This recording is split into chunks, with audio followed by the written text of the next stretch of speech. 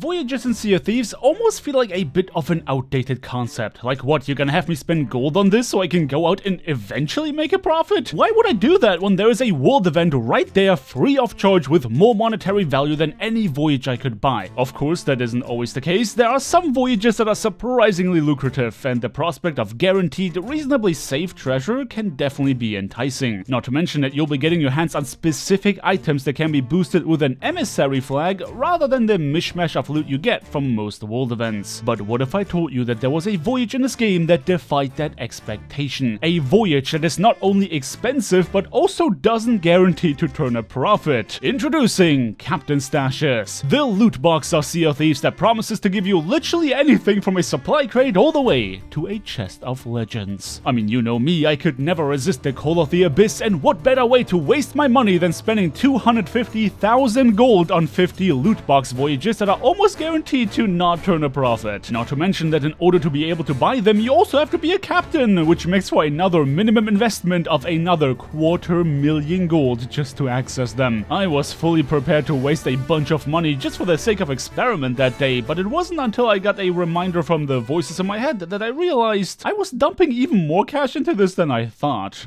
If you hit the limit, it doesn't stop you? Oh. Damn it! Okay. So we wasted a little bit of money.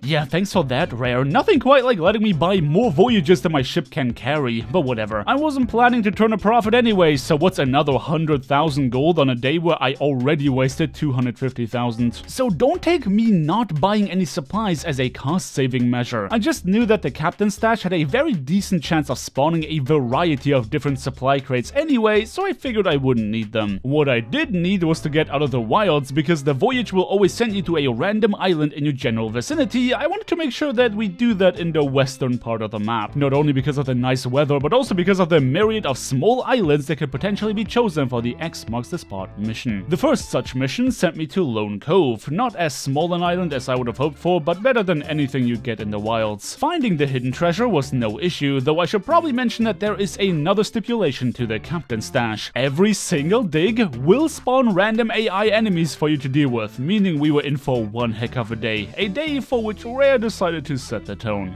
Seriously? I got an empty chest? I actually feel scammed. I didn't know that at the time, but every single treasure chest you can find from a Captain Stash will always be empty, making it arguably the least desirable item you can find. Another thing that was fairly undesirable was for me coming across another player, which of course was yet another thing I had to worry about. Hello. Hello? That's a really nice sail. Thanks, man. As far as first impressions went, that guy seemed to be a pretty nice fella, and that suspicion was confirmed when he began helping defeat the phantoms that spawned because of my voyage. In fact, he even went out of his way to help me find the dig spots. Oh, it's gotta be, like, right here, right? Oh, I guess I can't dig it up, can I? Oh, you can't? Oh, you're right. I was very appreciative of that, because seeing him double gun his way across the island made me feel like being on his bad side would make for a horrible time on my part, though I couldn't shake the feeling that I had seen him before. But for now, I had more treasure to find, and you can be dang sure that I was not happy about this voyage having sent me to Smuggler's Bay. It took me so long to find the treasure that random AI enemies had spawned before I even grabbed my shovel, but when I finally found the spots, there we go. No way! Welp, it was at that point that I had to learn these Captain Stashes can also spawn gunpowder kegs. Being about 40 minutes into my session with this boom keg being the most valuable thing by far, I wasn't just gonna leave it behind. I begrudgingly took it on my ship and, well, what do you think is the one thing nobody wants to hear when they bring explosives on board? Cannon fire.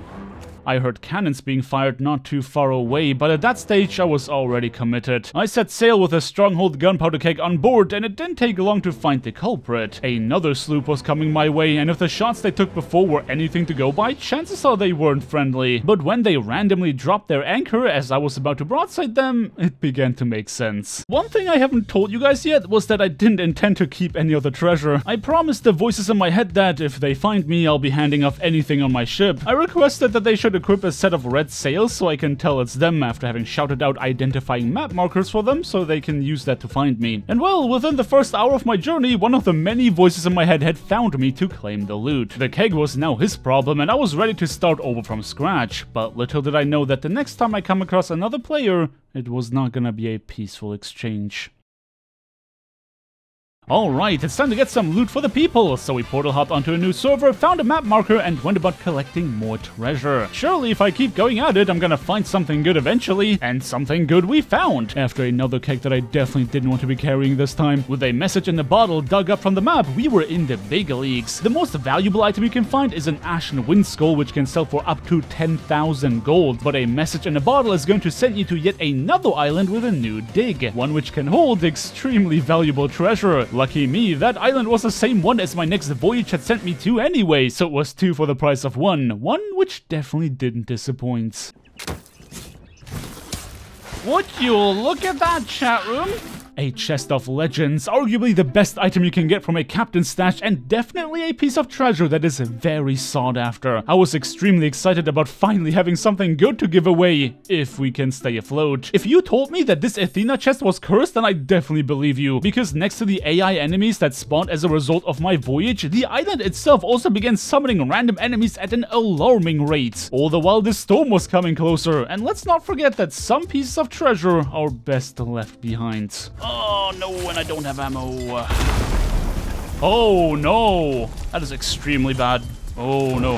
The universe definitely did not want me to hold onto that chest of legends. Typically, most pirates make it a priority to beeline towards the next outpost so they can secure the sell on an item as coveted as this. But in my mind, this wasn't my treasure. I was just holding on to it for the voices in my head, so it was my job to protect it until the time came that one of them found me. But unfortunately, this wasn't going to happen anytime soon. Instead, I had to deal with an Athena 5 brigantine. Remember, brigantines are typically manned by 3 pirates. There was an ice cube's chance and hell of me defeating them, especially on a sloop. I had neither the supplies nor the confidence to risk my chest of legends in a fight that was rigged against me, so instead of facing certain demise, I decided to hide the chest. I ventured deep into the cave system of Plunder Valley, hoping this would make for a good hiding spot. If I was to bury the chest, a map bundle will appear on my ship, which no doubt is going to fall into the brigantine's hands. So I gambled on them not searching the cave, but deep down inside, I hadn't given up that maybe, just maybe, these guys weren't hostile after all, though that idea vanished into thin air as I approached the exit because their assault was in full effect. I had to give up my vessel, painful as it was, and create distance to the chest so that they don't sweep the area. I decided to hide at the top of the island, and I mean, okay, getting sunk is never fun, but I had to admit that these guys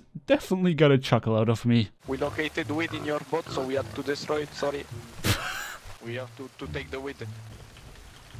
They're gonna be really disappointed when they find out that I don't have any weed. The universe is not without a sense of humor, sending a rank 5 Athena emissary after me just being granted a chest of legends. But they eventually disappeared into the night, and I could confirm that said chest was still hidden. In fact, they even left some of my loot, so I jumped after it to check what I could salvage. Well, it wasn't much better than nothing, as they like to say, though I do wonder how these guys managed to turn my rowboat into a submarine. Anyway, I found a new hiding spot for my Athena chest before taking the speed run way back to my ship. Hey, you wanna know what's funny about leaving treasure on an island? It can disappear when you get server merged. The badge is purely cosmetic.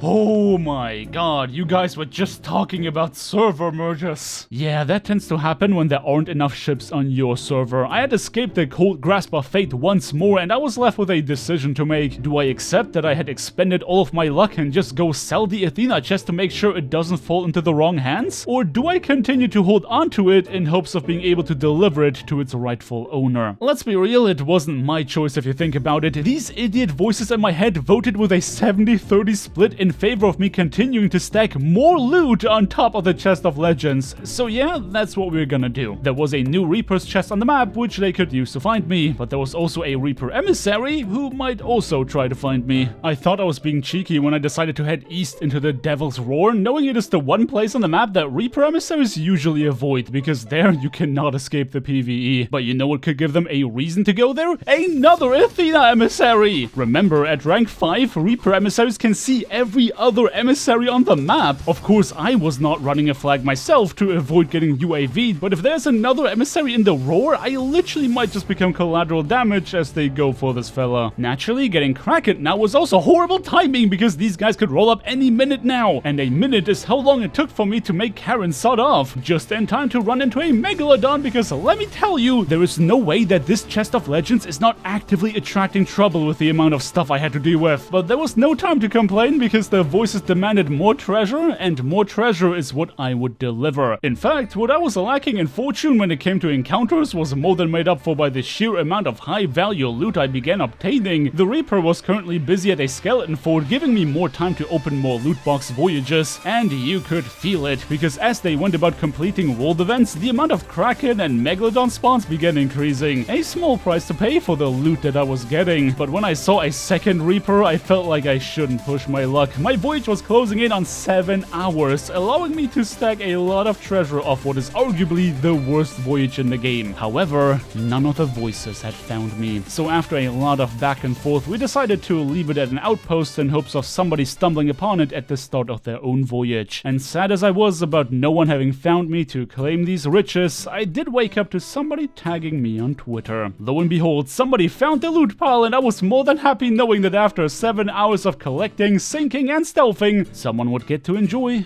all those riches. If you want to enjoy another video, then what about you check out my latest rowboat adventure in which we try to make money without using our ship. You can find the card on screen right now. But until then, thank you everybody so much for watching. I hope you guys have a day filled with riches on the sea, and until next time, peace!